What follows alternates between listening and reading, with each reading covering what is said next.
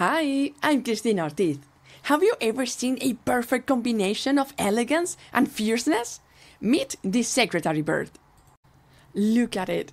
That exquisite crown of feathers, the colors, those endless legs. Gorgeous, isn't it? But it is also a snake's worst nightmare. This is a bird of prey, just like eagles, hawks, and owls. The difference is, this bird hunts from the ground, not the air. Watch the following clip of the bird attacking a rubber snake. This is why they're so accurate and they can see in slow-mo, sort of speak.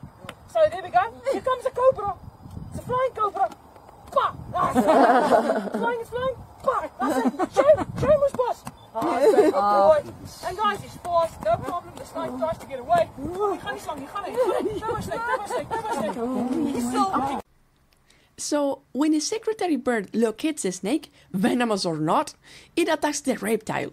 It stomps on its head with its strong legs and sharp claws. These stomps can have a force of up to 44 pounds, which is 5 times its own weight.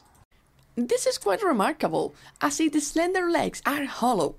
But this also makes the bird light, allowing it to fly gracefully through the African skies it inhabits. And not only do these predators have strong legs, they are also fast. They hit the snakes in the blink of an eye, so the snakes can't even react and bite their legs.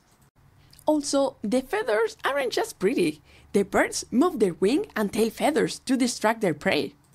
These strong, elegant, beautiful birds are also tender and make great parents. They are monogamous, so they form a couple for a lifetime. And they both help build a nest for their chicks. The male collects branches with its beak and takes them to the top of a thorny tree, where the female arranges them. When the chicks are old enough and leave the nest, the parents still care for them. Mom and dad stay close until they hunt on their own, and then the cycle repeats.